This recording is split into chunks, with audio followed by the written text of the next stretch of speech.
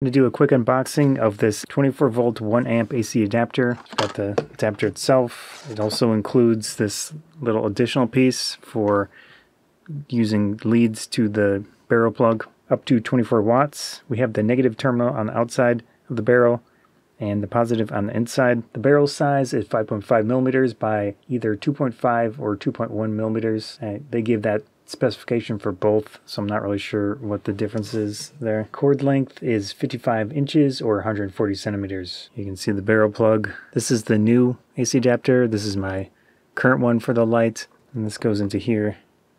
So that's good for electronics or something. There is a light on the AC adapter when it's plugged in. I purchased this for a potential replacement for this light AC adapter unit.